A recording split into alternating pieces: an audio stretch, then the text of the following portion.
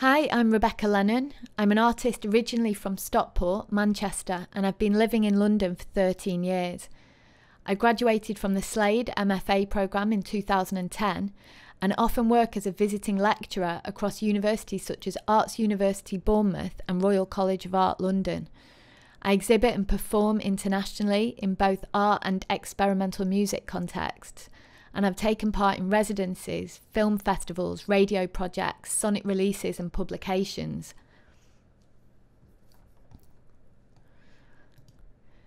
My practice is thematically obsessive but formally varied.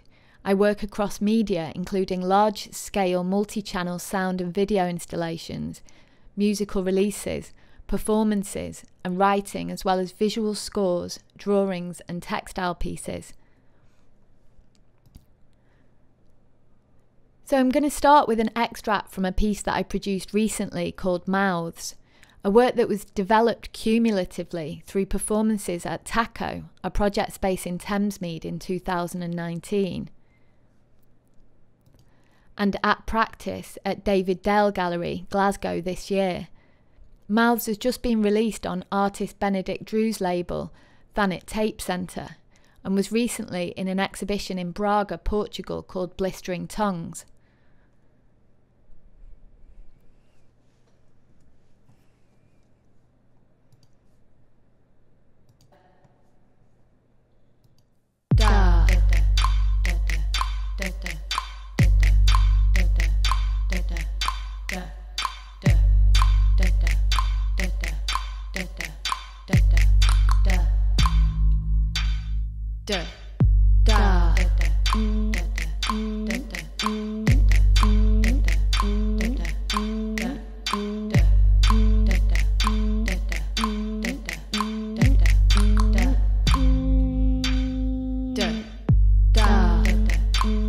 There are lots of mouths in this place, joined tongues spilling wet breath, and even in soft words they're still too hard, the mouths in this place. Out of sync and all echo, the mouths in this place. All echo, the mouths in this place. All echo, the mouths in this place. All echo. Unable to add anything to this dissonant chorus, I stop. The mouths in this place. The mouths without bodies. The words without hosts. The mouths in this place. I stop. Silent but not really silent. Just a noise turned inwards. Contained until it's not again. One on one. Mouths are puckered zero. And then everything. Too much. So this is the too much. The tap's been left on and it's spitting out the sides and leaking onto the floor. All orifices have to be closed, every one of them. Da. Da. Da. Da.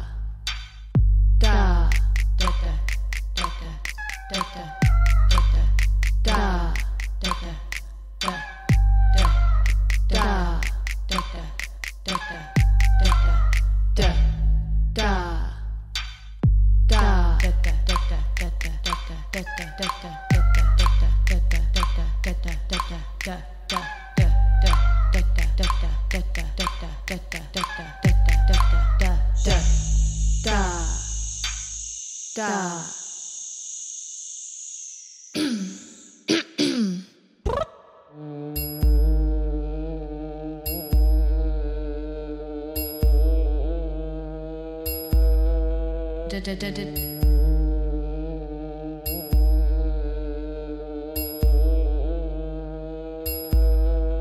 There's fly-tip rubbish everywhere. The waste disposal workers are throwing it in the streets in protest.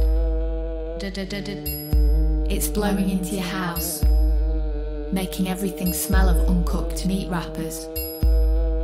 A plant is cut and leaks white liquid.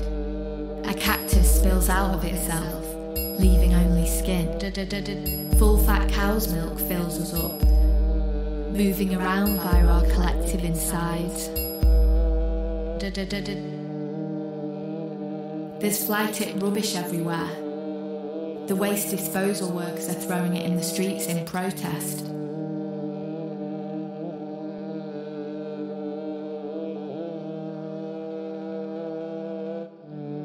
The dis acts on the order, becoming intrusive.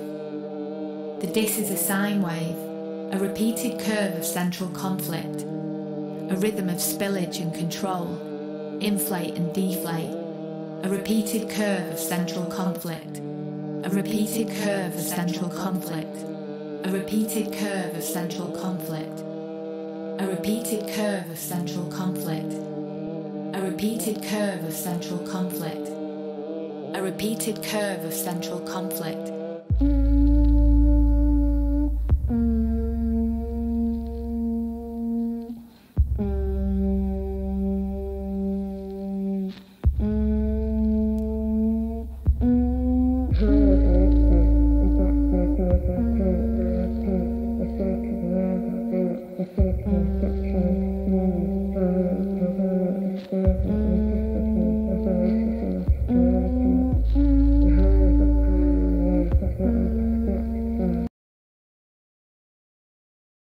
My work uses rhythm and musicality within video and sound editing to disturb narrative flow, evoking a psychological and neurodivergent relationship to language, words, loops and noise that meditates on memory and its voices.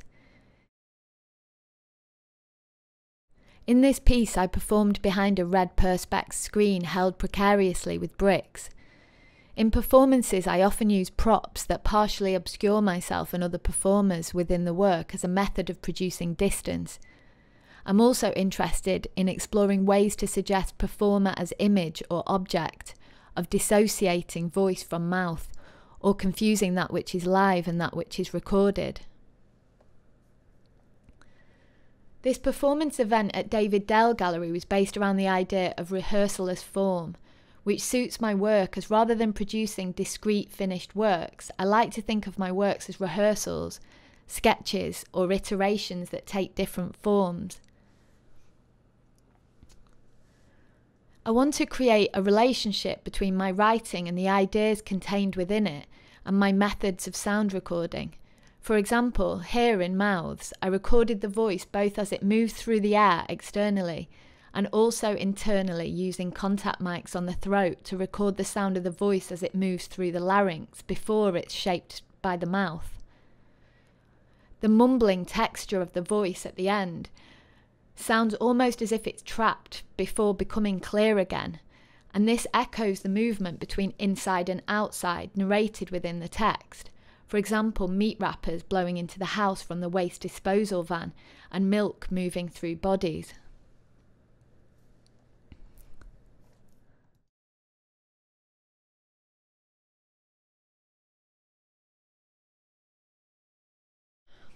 Going back to a work produced in 2018, Words Are Angular Sharp Tenant was a video and sonic exhibition commissioned by Matt's Gallery, London. This was one of the first works where I started really taking seriously my work with sound. Words are angular sharp. Tenant. Words are angular sharp. Tenant. Words are angular sharp. Words are angular sharp. Words are angular sharp. Tenant. Words are angular sharp. Tenant. Words are angular sharp. Words are angular sharp. Words are angular sharp. Words are angular sharp. Tenant. Words are angular sharp. Tenant. Words are angular sharp. Tenant. Words are angular sharp. Tenant. Words are angular sharp. Tenant. Words are angular sharp. Tenant.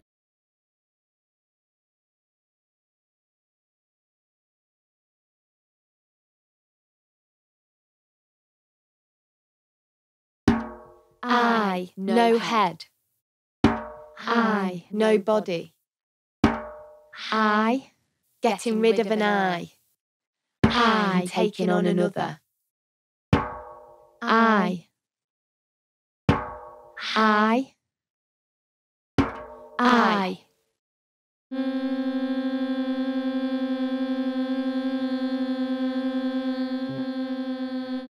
When I was young, maybe even 10, a group of teenagers punched me in a circle. I remember being impressed by the cleanness of the act, how visual it was, how choreographed it was, as they swung at me one by one until the whole circle released. Words are angular sharp. Tenant.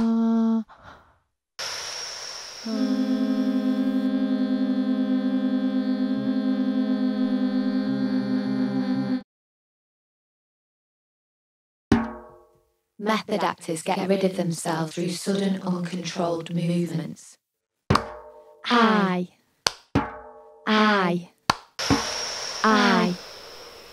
Choreography. Sharp order choreography.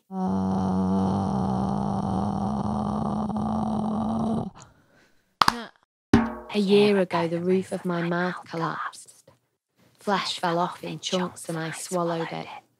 Now there's just a hole.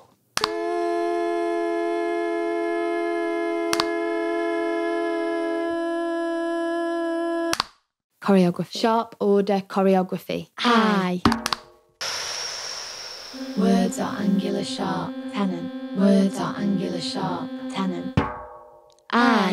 Pigeon wings, no body, on a beach in Blackpool. Headless angel statue in a cemetery praying. St. Francis talking to the birds in their own language. Words are angular sharp. Tenant. Words are angular sharp. Tenant. Words are angular sharp. Some children are shooting passers-by with a water gun outside the last house left on a derelict street.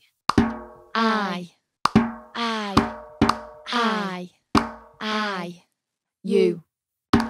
In an experiment, a pigeon was placed between two windows, one full of food and the other empty.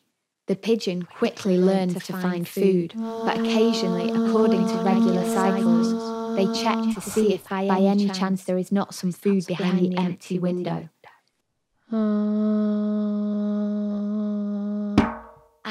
You.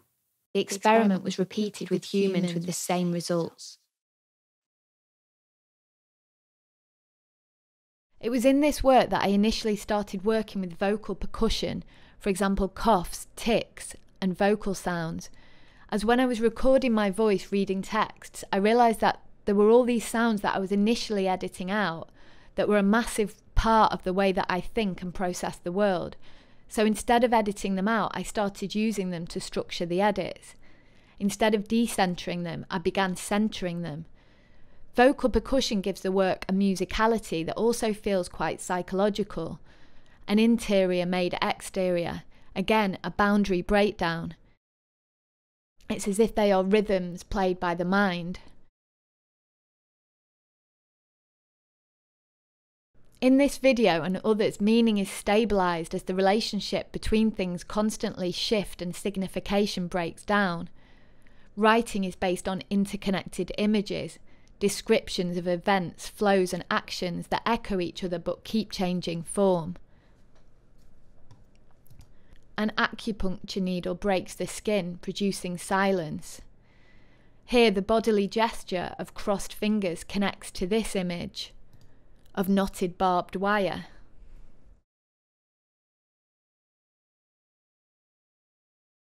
There are reoccurring themes in my work.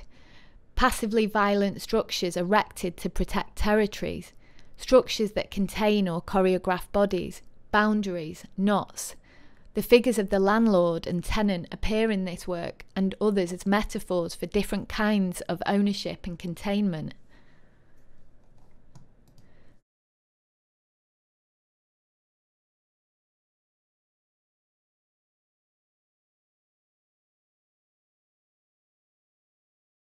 Here liquid comes out of the mouth instead of a voice, while another voice speaks over it as if ventriloquized.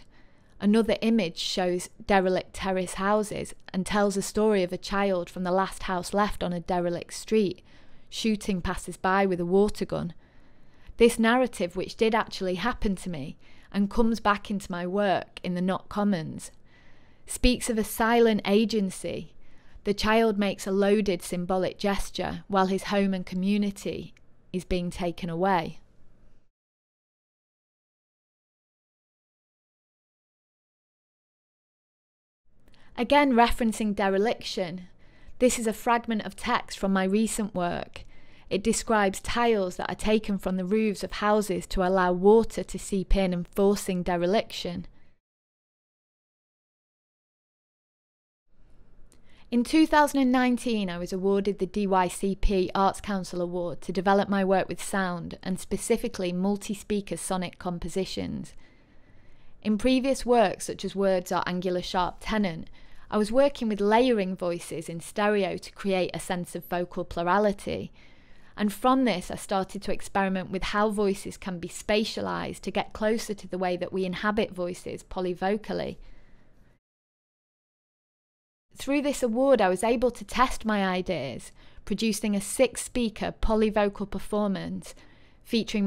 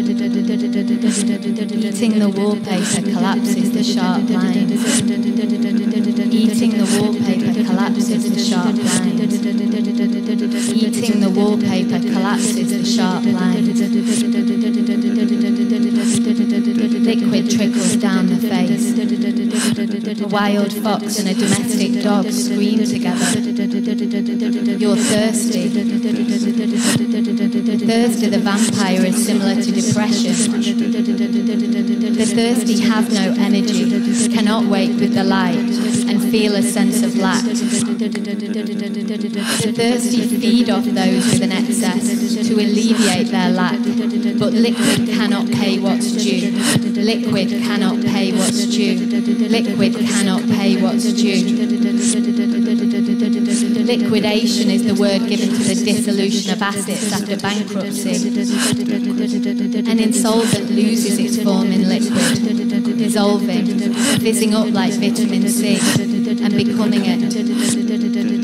Becoming liquid is the opposite of having a voice. Eyes parallel with the spine.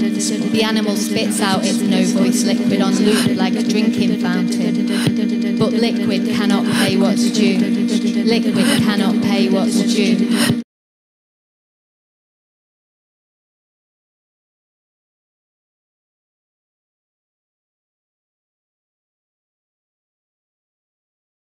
So I'm just showing an extract of that work because the text reoccurs in the Not Commons. Speakers were arranged in a circle outside the audience who were invited to sit in the middle.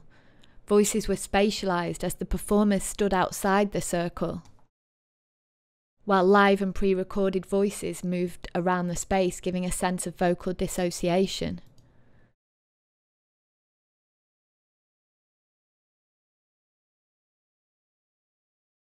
For example, at one point, Stella's voice is coming out of the speakers, but she is silent and inanimate. And at another, Carl is saying one thing, while their pre-recorded voice says something else, coming from another speaker seemingly detached from them.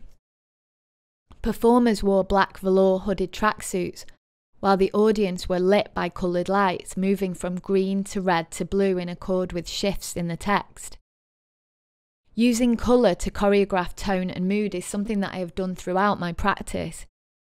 Vocal sounds such as ticks and hums build up, while a spoken text describes the movement of liquid to liquidation through a hole in the roof, the thirst of vampires, and the extraction and dereliction enacted by mosquitoes.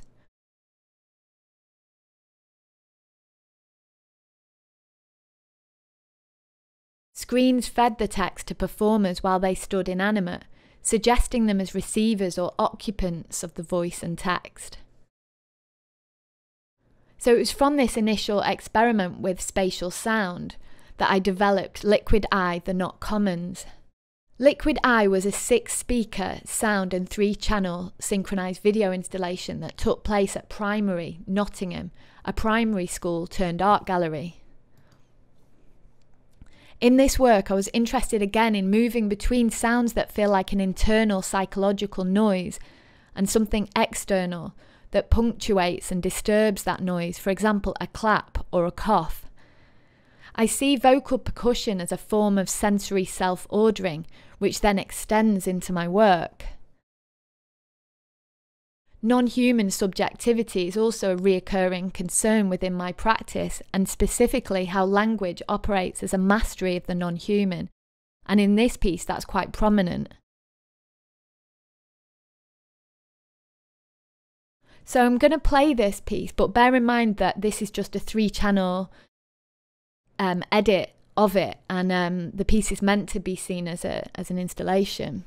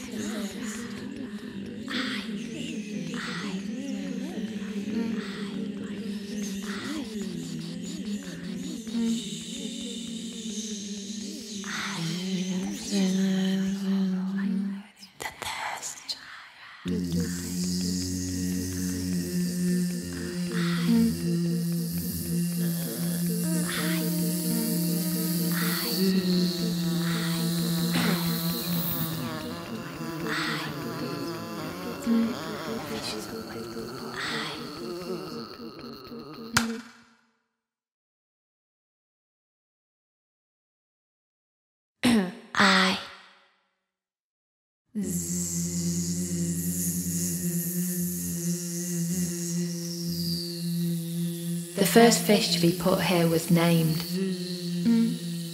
She was slippery, hard to catch, but they all came here to find her even so, relishing the challenge.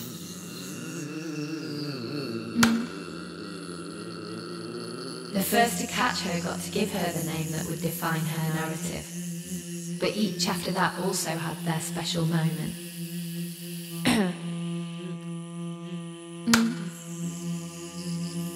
There's a fantasy of taking a fish out of her element and holding her there, recording her spitting out her element for the camera and then releasing her.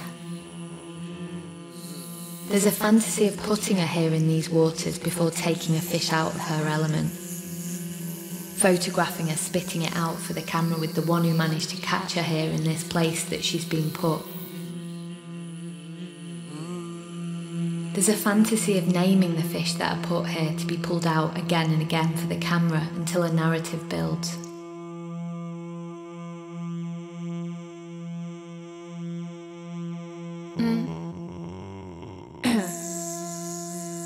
There's a fantasy of trauma. The smaller you are, the less you're affected.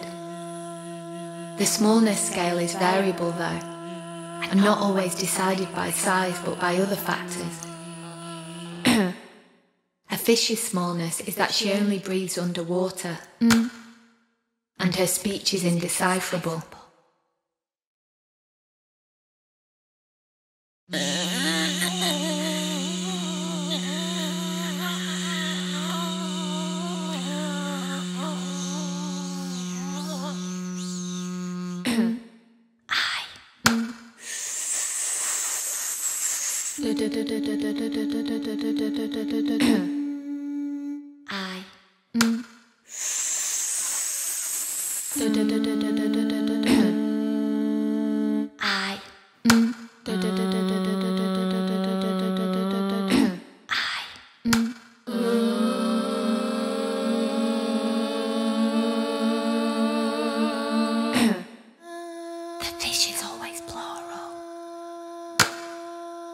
The fish is always plural, which is why her naming ceremony is so important to them. The fish is always plural. The naming ceremony only lasts minutes, but feels like it lasts for hours. She was called Dyson. She was called Dyson. She was called Dyson. She was called Dyson. She was called Dyson. She was called Dyson. She was called Dyson.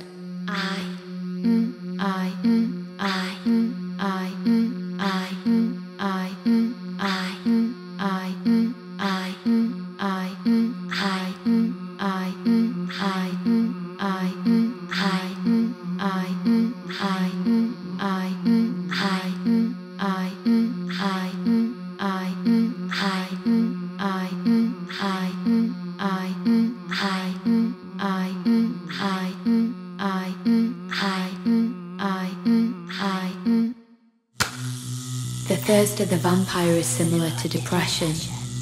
The thirsty have no energy, cannot wait with the light, and feel a sense of lack. The thirsty feed off those with an excess to alleviate their lack, but liquid cannot pay what's due.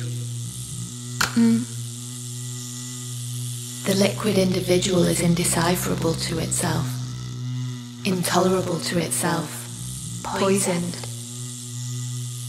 There were those that lived on me, as they were building their narrative, attracted to those susceptible to inhabitation by another, and those whose boundaries are roughly drawn.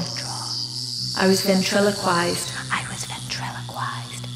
an involuntary host of that blight, like the mice that are pushed into cats' mouths by bacteria in search of better housing conditions. The thirst of the vampire is similar to depression. The thirst of the vampire is similar to depression. She was called Dyson. She was called Dyson. She was called Dyson.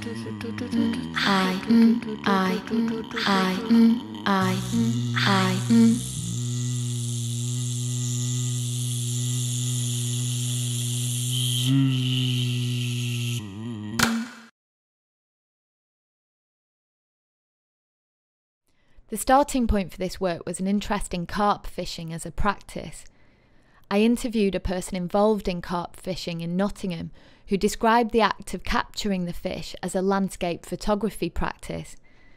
It's integral to carp fishing that the moment that the carp is caught is recorded and shared with the community, he told me. It occurred to me that fish could be seen to symbolise collectivity, hence the word's plurality, and this act of bringing the fish out of the water for the camera could be seen as an act of making the fish individual and singular through a human ritual. Carp fish are not wild. The fish are bred, placed, caught, photographed, named and narrativized. She's taken out of the water and held by her captor, in his arms. They are photographed together in a staged intimacy, and this is circulated through the angling community. Through this and successive captures, a narrative builds around her. She's a fighter, she's heavy, she hides, she resists, but in the end she is caught. She is graded on her weight. The fish in my film is named Dyson, which is an actual carp fish known for her size, weight and difficulty to capture. Accordingly, she carries a name synonymous with global branding. The stories told about Dyson develop as she is caught again and again, and the photographs that circulate as trophies of her capture. Anglers line up to bring her out of the water 30 to 60 times per year. In this film, I was particularly interested in the moment the carp is taken out of the lake, spitting out water, spitting out that which she is removed from, the element of her existence that separates her from us, the element that she is desired for.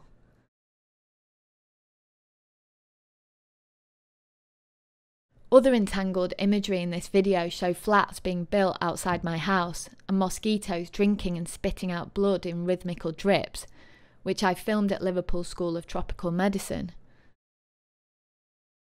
Carl Gent, who is in a lot of my recent work, performs as a human fountain, the water coming from Carl's mouth echoing the spitting of the carp fish, and the water seeping in through the roof tiles described earlier.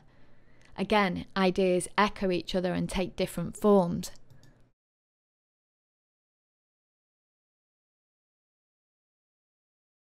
Primary commissioned artist Sophie Young to write a text response to this work, which is a really beautiful text that you can get on the Primary website.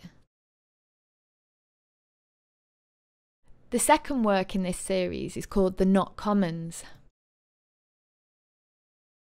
This took place last month at Dilston Gallery, a repurposed and deconsecrated modernist church in Southwark, as a collaboration between Southwark Park Galleries and Matt's Gallery.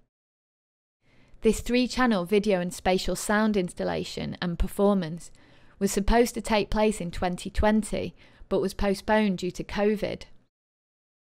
The piece features artists Shockley Tan, Carl Gent, Stella Kajombo and Jennifer Hodgson, both as live performers and characters in the video. I also filmed aerialist Mim Wheeler and worked with animator Carla McKinnon.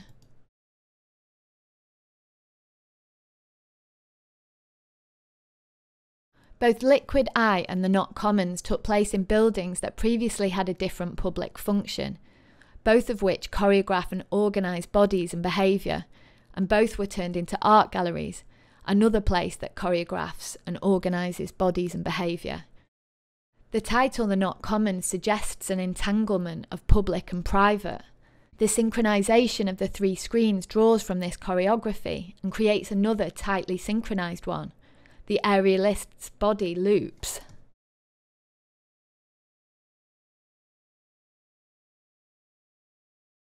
Mouths spit water, and mouths speak or are spoken through via multiple voices.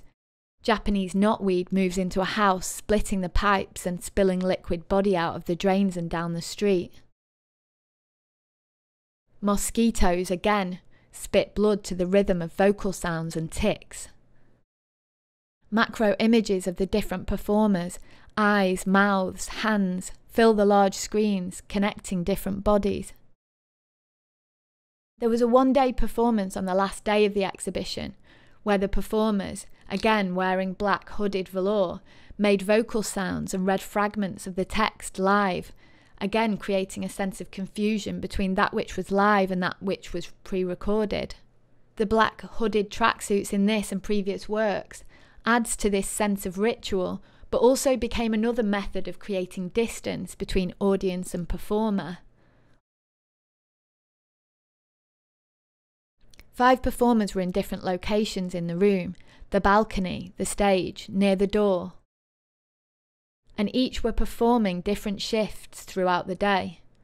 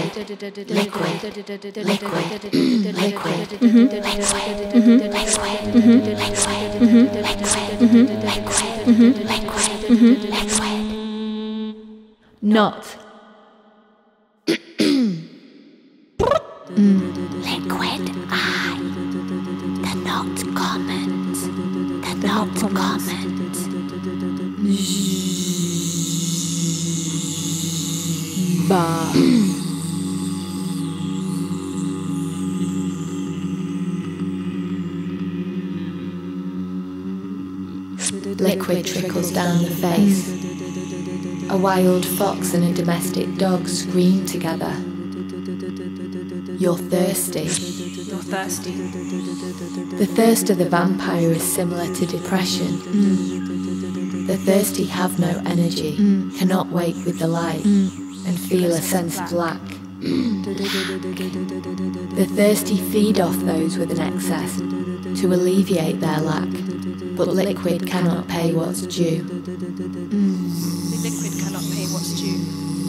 The liquid cannot pay what's due. The liquid cannot pay what's due.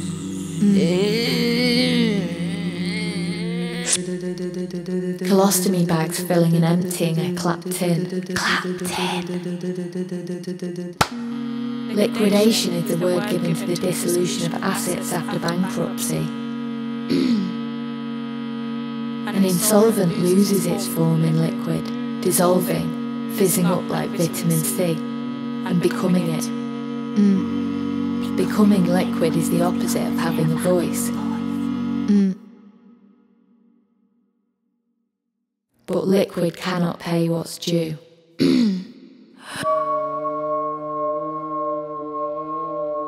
The fear of contamination via liquid runs strong here.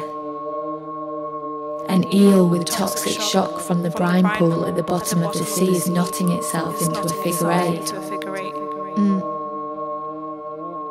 Infected liquid is oozing out of my eczema holes. I can't go barefoot near swimming pools or wet floors in case I step on a floating plaster or some other foreign body. I've got too much histamine. There's a practice of removing tiles from the roofs of terrace housing so that the rain can come in, causing them to rot from the inside out and forcing dereliction. I boarded up houses like a taxidermy rabbit, insides hollowed out, the dead exterior left in place to act out the idea of itself until it's knocked down. Some children shot me with a water gun outside the last house left on a derelict street. The plastic gun in my face caused water to drip down my nose, hitting the camera that I was using to film the empty houses before realising there was still a family living there. And then there was the knotweed that spread its roots under my house, splitting the pipes and throwing liquid body out of the drains and down the street. An out-of-body body disposal. The neighbours stood in their driveways watching it flow past them while I swept it into plastic bags using a dustpan and brush.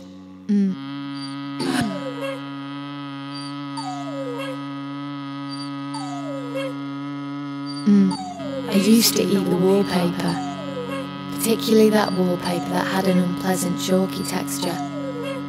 And so many years of pain that it cut the roof of my mouth and stuck in my teeth until they bled. Nothing could get in past this. Eating the wallpaper collapses the sharp lines. People are wearing spikes resembling anti-homeless architecture on their trainers. Mosquitoes have the first two. They extract from the bodies they land upon, taking with them little bits of their host's consciousness, and in certain cases their voices. Mosquitoes ventriloquize their enemies like sparrows singing the sound of a saw. Apart from the efficiency of this collective body theft, mosquitoes do not contribute to the ecosystem, and if wiped out, no harm would be done. Pushing the voice to breaking point collapses the sharp lines. In therapy, when the voice breaks, something else can come through the holes, something liquid, like infected eczema or sparrows singing the sound of a saw. A speaking cure. An eel knots. People are wearing spikes resembling anti-homeless architecture on their trainers. Out-of-body body disposals are swept into plastic bags with a dustpan and brush. You told me. Rhythm is a coping strategy. You told me. Percussion stabilises intrusive thoughts. You told me. Sensory displacement is enacted through abstract violence.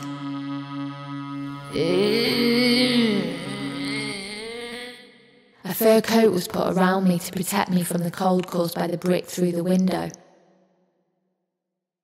Now it's hung outside the front door.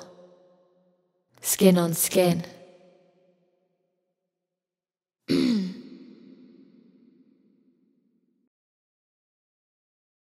Thanks so much for listening. Bye.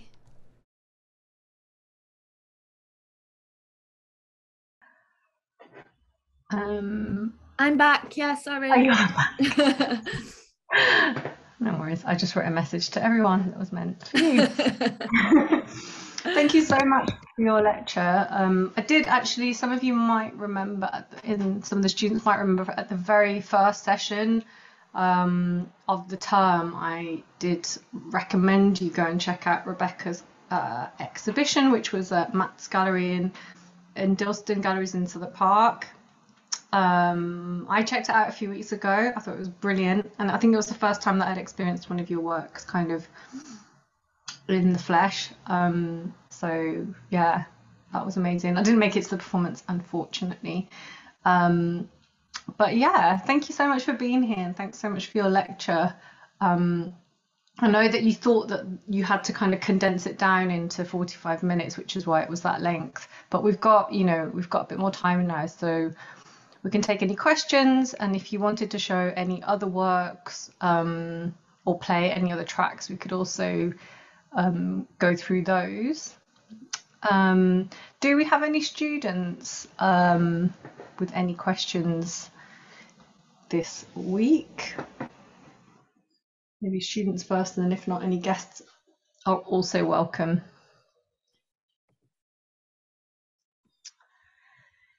Anyone? You can put up your hand.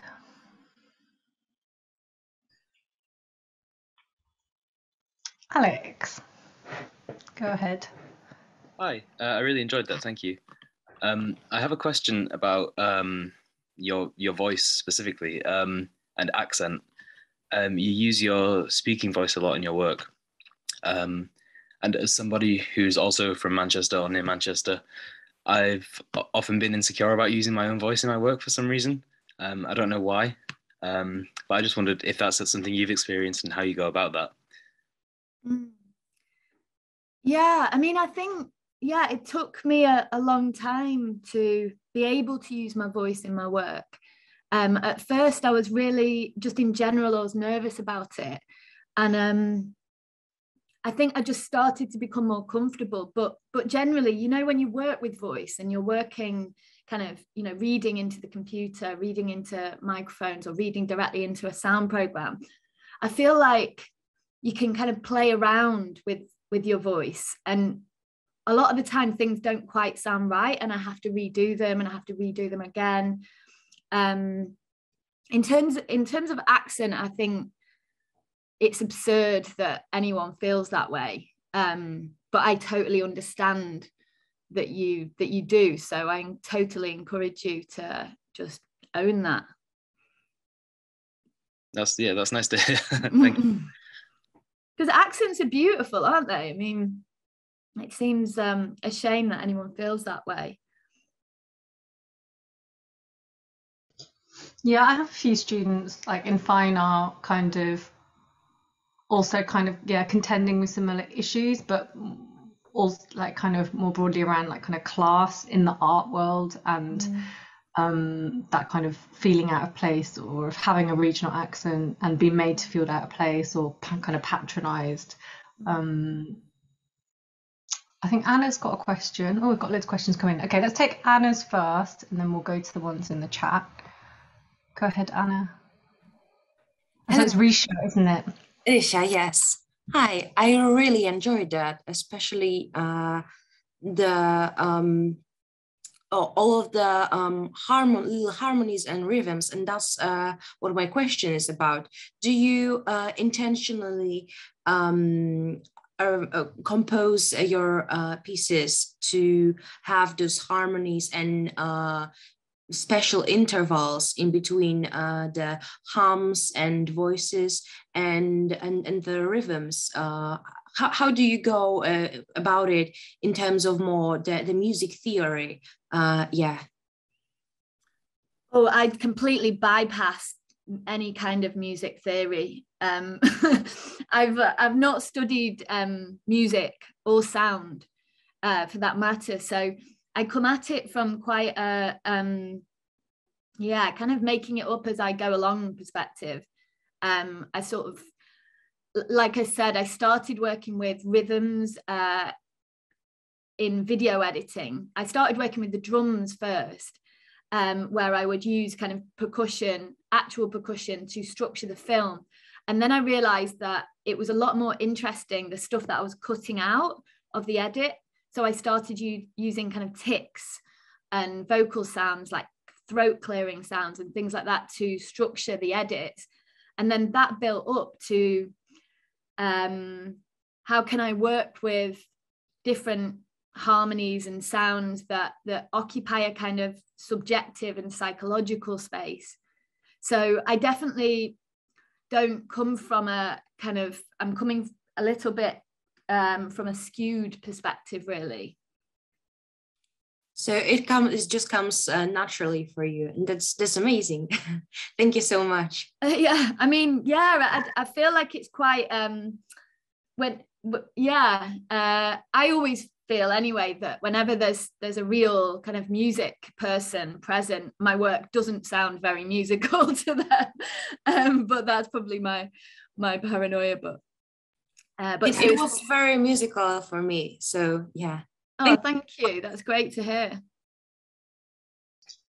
Yeah, I find your work's really musical, and I also find like the video editing really rhythmical, and it's interesting to hear that that's kind of where it emerged from, like through the video practice. And it feels kind of both the sound and the image are kind of mutually punctuating one another, especially in your later works. Like there's a real sense that there's a lot of attention that goes into the interplay between the sound and the image. And yeah, and I agree with Risha that I think they're really musical. I mean, but it sounds like you have quite an intuitive approach to kind of creating that musicality, what we would, some of us perhaps would call, but maybe not. Maybe you've talked to musicologists and music theorists who disagree.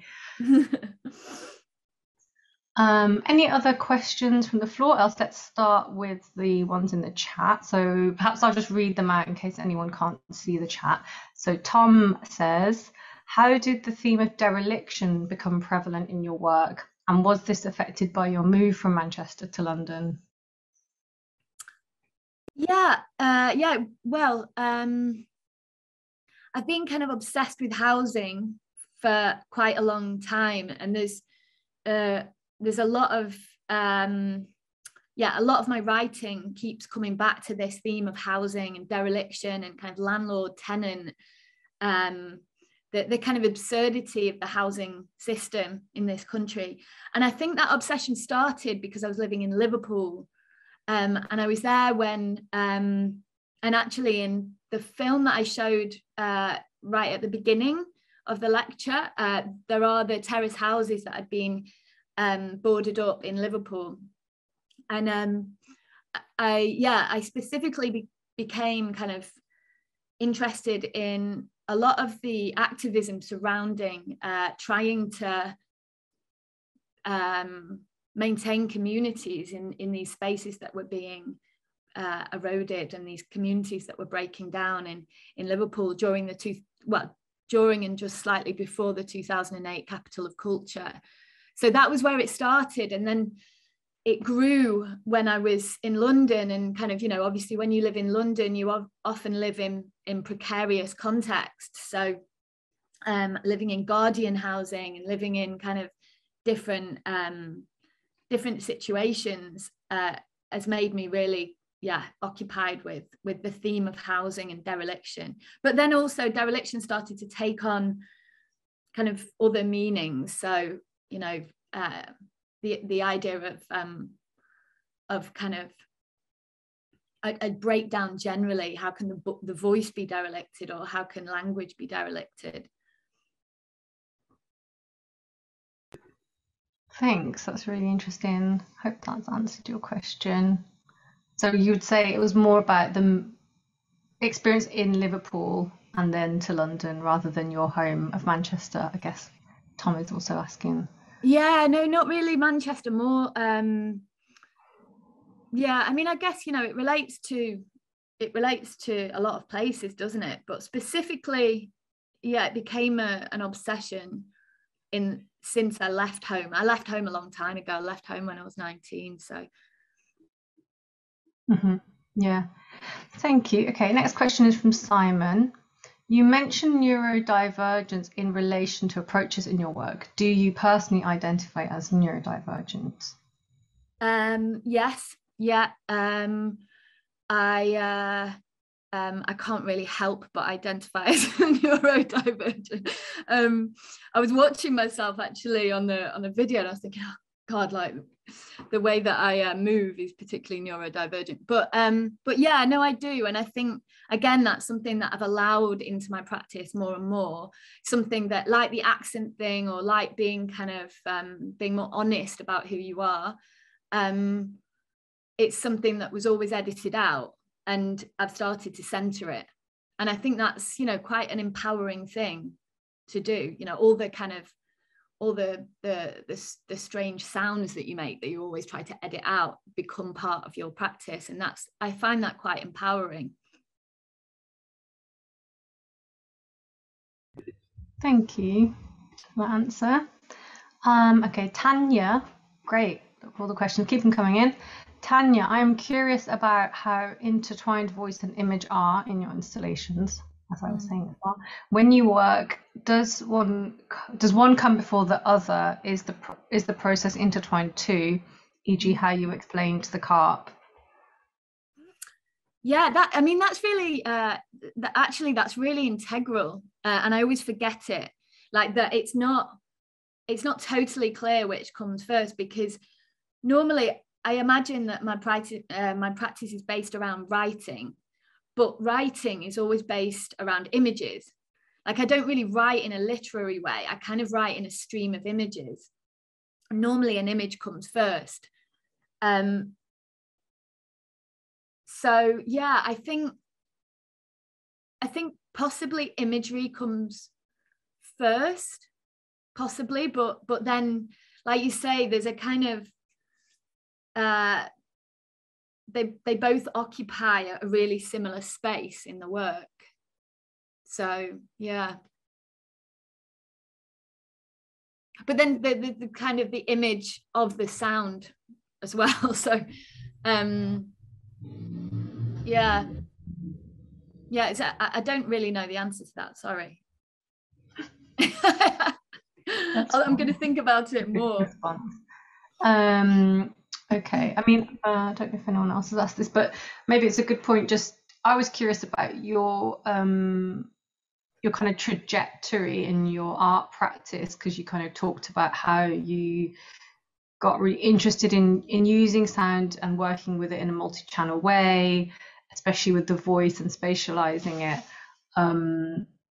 But what was your practice like before? And yeah, maybe that helps to unlock that you think of yourself primarily as writing text, but then there's text really like full of images at the same time as you're also kind of experiencing them, I guess, as sounds, as words at the same time.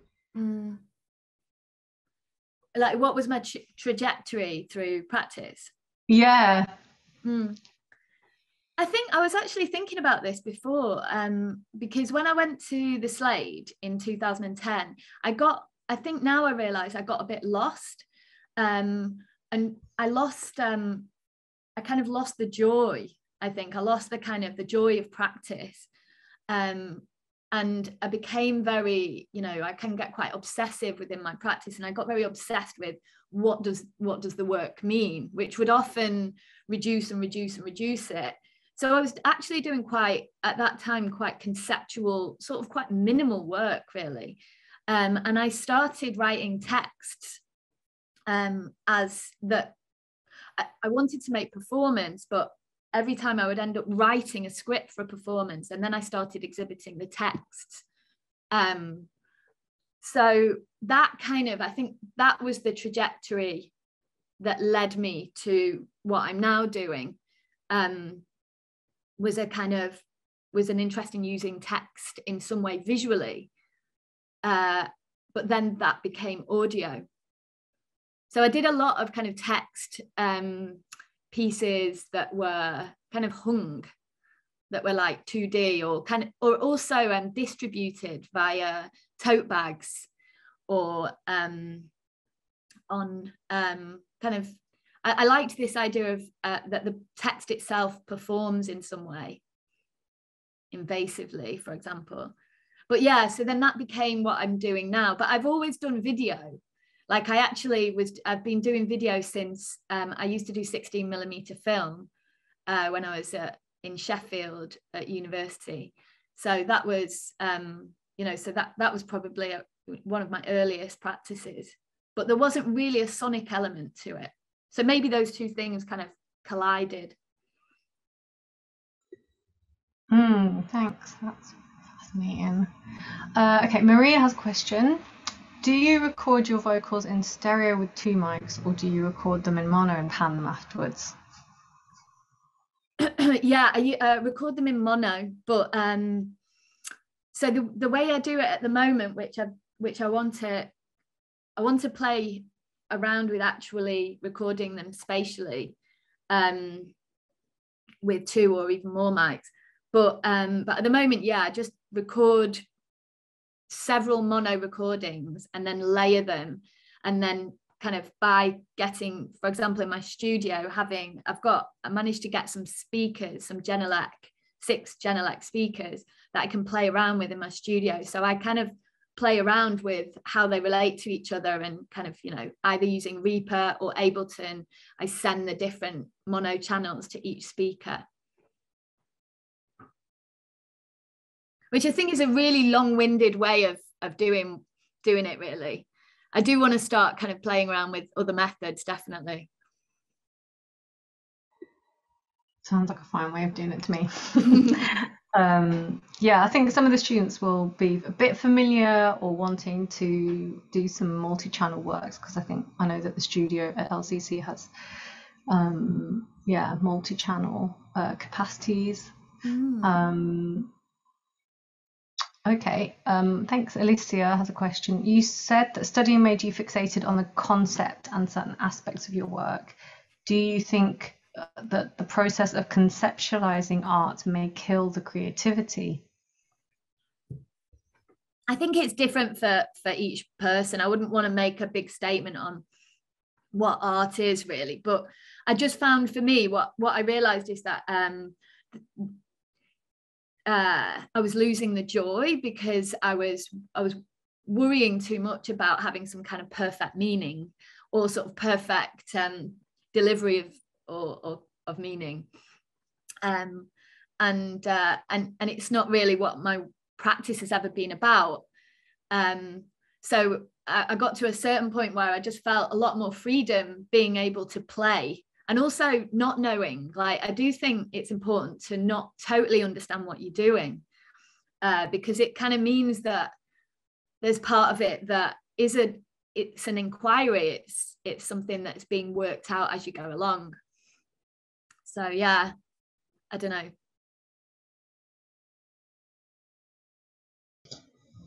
I found that really liberating anyway, personally. Yeah, I think you've kind of spoken quite a lot about that process of also, like, I guess, developing your practice over quite a long time and realizing which bits you were previously perhaps editing out, or then you later came to find more interesting or worthy of kind of spending time with or devoting attention to. Great. Elisa says that's very relatable. I was going to ask, just because you mentioned, I mean, this kind of draws on Tom's question a bit about dereliction, but you also mentioned kind of structures of violence in your work, and I guess that also appears as a motif, as you also said, through these images of dereliction, but that you've really broadened that idea, like you were saying, like dereliction in the voice. And there's a part in that text where you mention the break in the voice during therapy as, something kind of a significant or indicative of a kind of deeper fissure or issue within someone's psyche. You mentioned landlords and tenancy and housing as a big theme. I guess I was wondering if you could talk a bit more about those, like the role of these like violent structures in your work, given that, you know, the works themselves are pretty beautiful. I find that, you know, visually, you know, they're so beautifully shot, and then I think like visually with the images, and then the sounds are also very musical and quite lulling. So there could be people who experience your work and don't feel or see that violence. So I was wondering how you relate to that idea.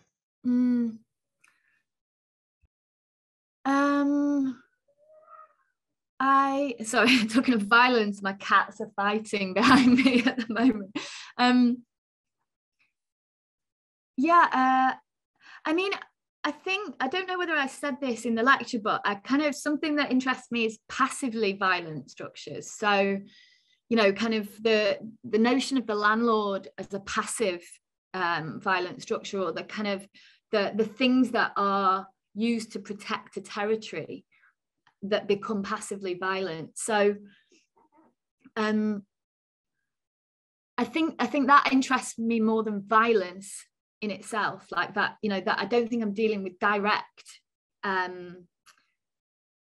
with, I mean, it is violence, but the kind of passivity of that is important to me.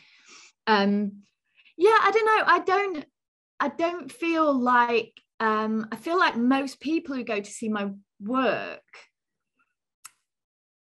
that seem to comment on how like unnerving it is.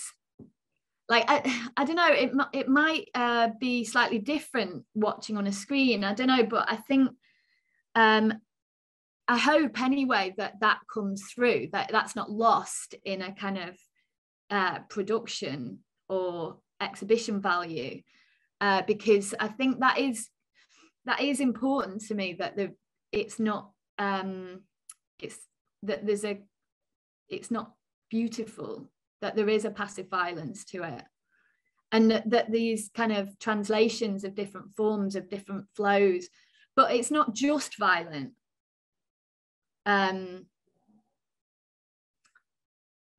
I guess I kind of often like work with ideas that are kind of paradoxes.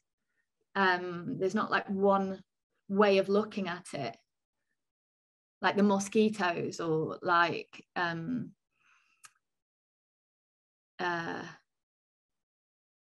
or the landlord. Yeah, I mean, yeah, I would add to that it's not, yeah, they're not kind of straightforwardly beautiful. I guess there's a beauty in the uneasiness that is caused, like both in the installation works and in that setting that you described of the live performance, with the voice and the kind of distance and the disjuncture between the live and recorded voice, and the almost kind of dissociative kind of effect of hearing the voice live and recorded at the same time in these like multi-layered ways. So I think that definitely does come through. Okay, we've got a question from Derek. What's your process of writing your scripts? Is it a free form process or based on the contextualization of the piece?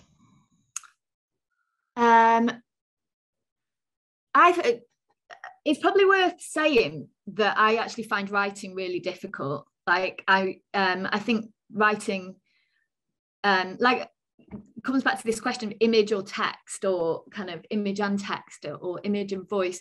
I find it much easier. Basically, how I normally start is I write a list of images normally, and then I kind of work them out into text. So they're kind of like really basic list, you know, almost like a textual storyboard. I don't and then sometimes writing just comes, you know, you just start writing and it just comes, but then a lot of the time it doesn't. I find it a very sort of strange practice, and that you end up putting too much pressure on it, and it's kind of slightly mystical. You're like, oh, is it going to come? So I think, I definitely don't kind of think, right, I'm going to sit down and write today. It kind of comes through the back door a bit.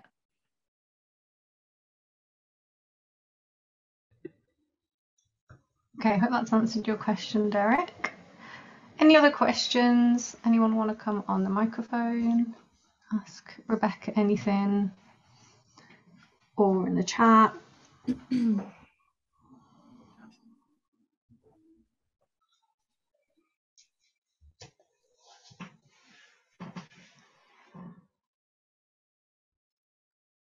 Derek says thank you. Yeah, I don't know. I guess it does work quite, or the works do function in a kind of multi-layered way, on me at least. And then even like the associations between like liquid and the physical liquid, and then the narration about the kind of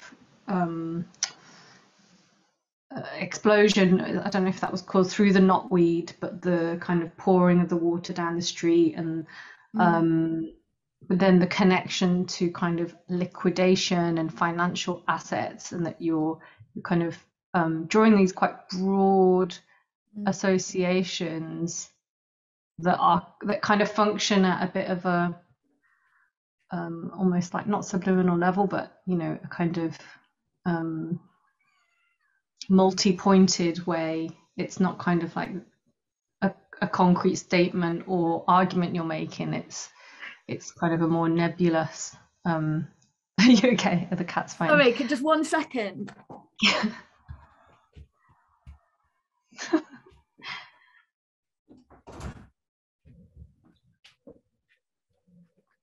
Sorry, a cat dilemma. Sorry. No worries. Yeah, I don't know if you're able to get any of my rambles, but just, I guess, these different associations that I draw, let's say, experiencing your work, and yeah, whether that reflects your process when you're making them, whether it is that nebulous and kind of multifarious and like complex, rather than setting out to achieve something in a concrete sense. Yeah, I think I think destabilization is quite a big part of it, because you know, when things kind of constantly shift, there is this constant destabilization of what you think the narrative is, and yeah, like I think kind of creating these links between different fragments of narrative is something that is just integral to my practice. And some of them are true. Like I said, the interest with the kind of the story, or the narrative fragment about the child who shot me with a water gun outside the last house left on a derelict street. That was in Liverpool, and that happened to me, and it became really like, I mean, he squirted water in my face, and that just stuck with me as a really poetic and poignant gesture. And then the other one about the knotweed going into the house, that knotweed went into my dad's house, and that actually happened, where kind of feces like spilled out of the house and down the street. So I feel like I'm always unconsciously collecting these images that then get compiled and brought together in different configurations. Yeah, that's great, thank you. And then I actually wanted to ask you well, a couple of things, but firstly, just because I know that you're a massive fan of The Fall and Marquis Smith, and I was wondering if that was, if you ever articulated that as an influence on your work, especially your kind of, I guess, that observation in your language, and also, I guess, tapping into that, maybe violence isn't the right word, but at least the roughness or the, ugliness of bits of life around us all. Yeah, I mean, it sounds like I'm always very conscious that it sounds like a massive cliche, so I don't really bring it up. But yeah, I probably have been very influenced by Marky Smith. But I think also that kind of like the sort of relentless like production interests me, where it's just put it out, keep putting it out, doesn't matter if it is the same as the last thing, you know, just keep doing it, and through that you get to something really I don't know, you get something really joyful, and you're not thinking, you know, like I brought up about the way I felt when I was at the Slade. I was thinking a lot about what people were reading into my work or what people were thinking of my work, and I think what appeals about that kind of process is just putting it out and not worrying too much about what's going to become of it. And so I just think I work a bit more like that now. But yeah, I'm influenced by loads of, like, music has massively influenced me, as well as, you know, performance and kind of sound. Stephen says repetition is discipline. Yeah, exactly. Yeah. And then I also wanted to ask you, if this isn't too horrible a question, just about your PhD work that you started, I think, fairly recently, or maybe it was during the pandemic. But I know that the project is around the voice and includes your art practice, but that's pretty much all I know. Yeah. If you want to talk about that. So I'm currently on pause and kind of working out exactly what to do, but I won't go into that too much. But yeah, the ideas kind of in the research on my PhD were about kind of how we inhabit voices, and how voices inhabit us, and how that's influenced by the sociopolitics of a certain, for example, housing conditions. So how, for example, you relate to others' voices depending on how thin your walls are or how precarious your context is. I'm always thinking about how, or trying to get closer to this question of how the kind of senses of collectivity exist within the individual, how we relate to other voices, and how they kind of exist within us. So that was the kind of starting point of the PhD, looking at kind of specifically housing and precarious housing and the impact that has on our relationship to voice. So I'm hoping I can pursue that again, but it's on pause at the moment. Brilliant. I mean, there's that famous study, isn't there? I think it's actually based in Liverpool, of I can't remember I think it was a sociologist who studied a kind of community of people living in terraced houses and the audibility, and kind of interviewed them all about how much they hear their neighbours, and how it actually kind of helped create a sense of community, rather than, you know, often people think, oh, that's an awful thing, like that's just noise, that's just disturbance, but a lot of people actually spoke really positively about it, of kind of, yeah, you know, you kind of know what your neighbors are up to, but it's not an intrusion, it's just a feeling of community. I mean, not everyone, but I think that was like a lot of the findings. Yeah, that really interests me. Okay, Maria has asked a question. Do you have a favorite writer or any poets inspiring you?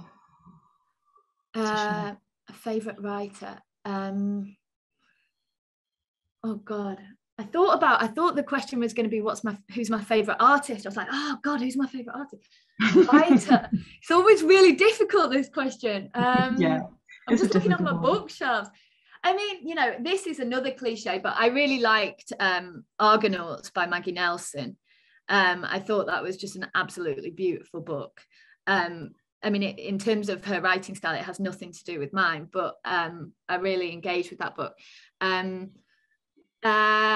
Writers, in terms of novels, I tend to I tend to not read novels very often, actually, which is a weird, which is weird. Poetry I've got into more recently over the last like sort of 5-10 years, but I never was before.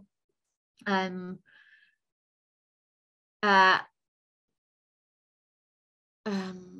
God, let me think about this. Poets. I'm reading Jen Hodgson, who was in my performance, who I used to live with. We used to live with. She's writing a book about Anne Quinn at the moment, and I've been reading extracts of that to feed back to her, and it's amazing. And also just kind of looking at the life of Anne Quinn, who's actually a really interesting writer. There's one poem that I read recently that I really like, and I'm worried that I've forgotten her name. The poem was called oh God.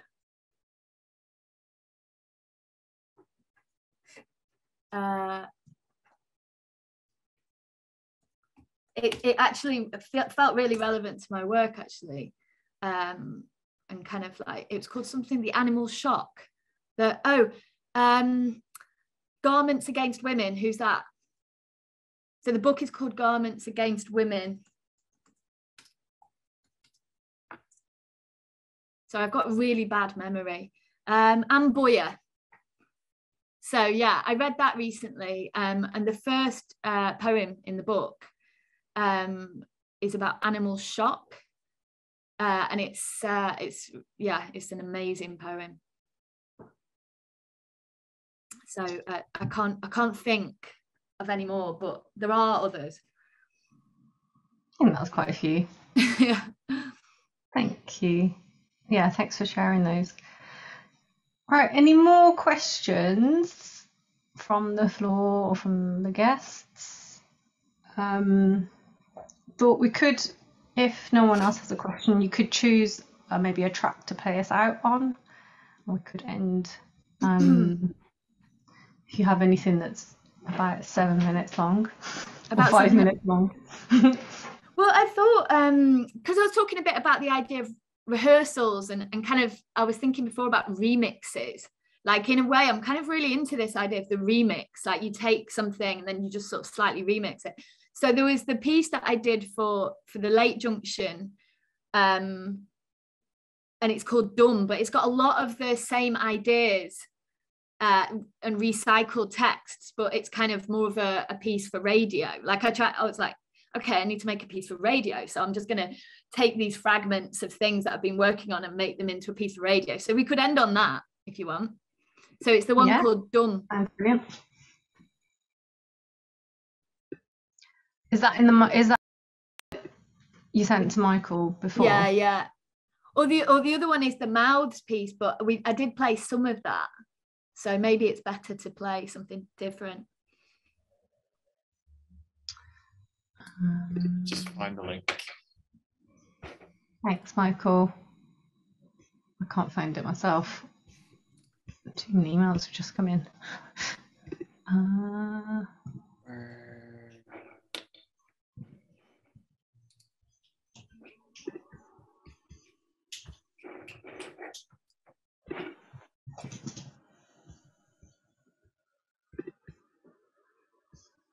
Some amazing questions, like best questions I've had in an artist lecture for ages. Normally it's just complete silence.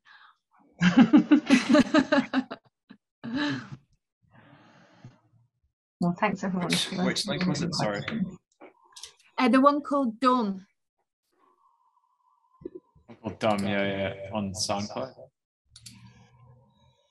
Yeah. By the way, this is why I recorded it professionally, because this is the quality of the screen that I've got on my computer. Oh, it's not that bad. Oh, well. Brilliant. Okay, so yeah, thank you so much for joining us, Rebecca, and thank you so much for your lecture. And Thank I you guess for we can having listen to me. this on our way out. And yeah, see the rest of you in 2 weeks' time for our lecture by Anke Eckhart. Cheers, everyone. Thanks so much, Rebecca. Thank you. Yeah, correct. And if I mute myself. Dum.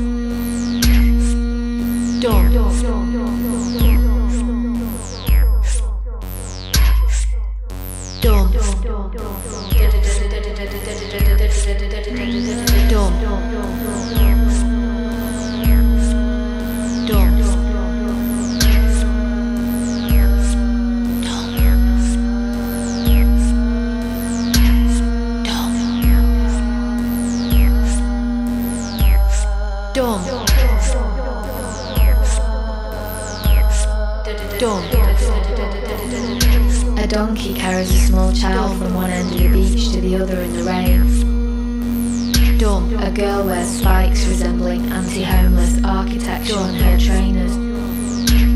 An aphid follows the course of a circular computer stand. Therapy's too expensive. Therapy's too expensive. The extraction of liquid assets leads to liquidation.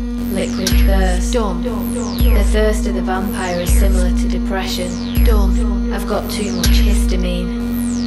Not weed blocks the drains and liquid body fills the street. Therapy's too expensive. Therapy's too expensive. A speaking cure. A speaking cure. Therapy's too expensive. A speaking cure. Recipient silent. Recipient silent. Therapy's too expensive. A speaking cure. Mosquitoes fly around sucking blood from their hosts. They extract from the body they land upon, but they also choose the bodies most suited to them. They do not contribute to the ecosystem, and if wiped out, no harm would be done. Therapy's too expensive.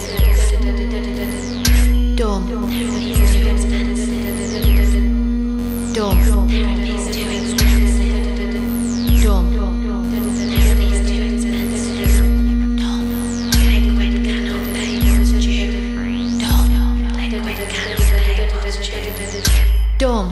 Liquid cannot pay what's due. Liquid cannot pay what's due. Liquid cannot pay what's due. Liquid cannot pay what's due.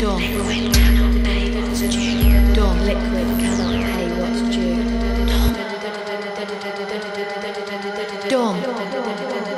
A speaking cure.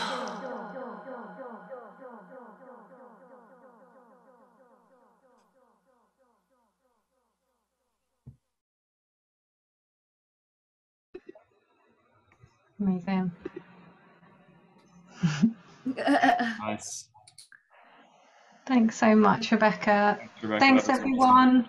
Thank you. Then, yeah, take care. And yeah, unless the strike gets called off, yeah, if it does, then we'll see you next Thursday. But most likely see you in 2 weeks. Take care, everyone. Bye. Bye.